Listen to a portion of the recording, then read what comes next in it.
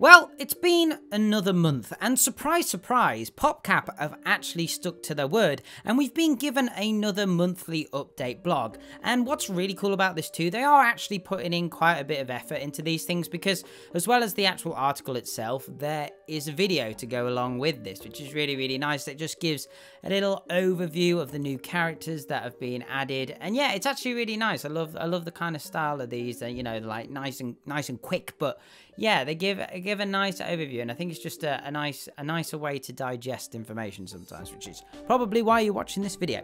Anyway, so yes, we've had a bit of an update, and as with last month, this article sort of goes through what's been added, what's new, and kind of the plans over the next few months, that type of thing.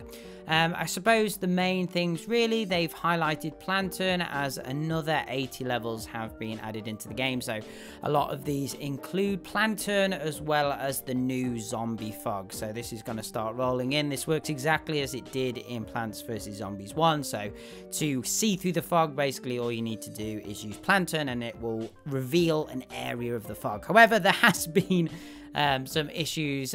Some players have been reporting that if you sort of just hover over the lawn with Planturn, you can actually see through it. So yeah, there's been some bugs along the way. We've also had the return of Disco Zombie, which we all know and love. It's got more of the PvZ shooters kind of look to it, but again, acts exactly the same way. Now, the main thing they've also addressed, they've also talked about how they've been re-looking at some of the earlier levels. They actually talk about how they've made the game less punishing, which, you know, I feel is fair. There are definitely a bunch of levels that randomly get really difficult in the game out of nowhere, so it's nice. We've obviously got the new plant as well. We've had Lychee arrive, so they've gone back and addressed some of the issues in some of the earlier levels. As with the last one, they've also talked about how they've been listening to the community, taking on the feedback. Again, they're very good at being vague on this front, just to not ruffle any feathers. But yeah, I am going to assume they have seen the whole thing about not being able to choose your plants. That is a huge topic at the moment, and I think it is something I'm going to talk about in a video.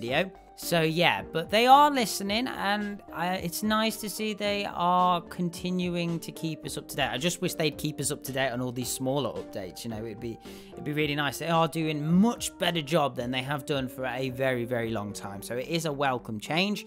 But yeah, still more could be done.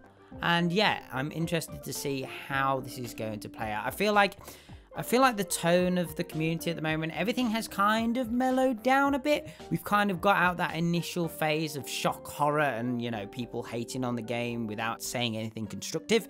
And whereas now, I think we're kind of seeing what the main issues are. I think people are kind of less bothered about the live system and the Gardenscapes thing now. I feel like people can kind of put that in the background, I think. But yeah, the big thing is choosing your seeds. So hopefully something gets done about that. I don't know whether it will, but yeah, we can hope. But anyway, guys, that is gonna do it for today's video, I think. Thank you so much for watching, as always. Let me know what you think of this in the comments below. Hit those like and subscribe buttons. And also, please do check out my merch store. There's a whole bunch of new stuff on there, so have a look, see if there's anything you like. There's loads of stuff on there, so yeah, I'll leave that with you. But other than that, I shall see you in the next one.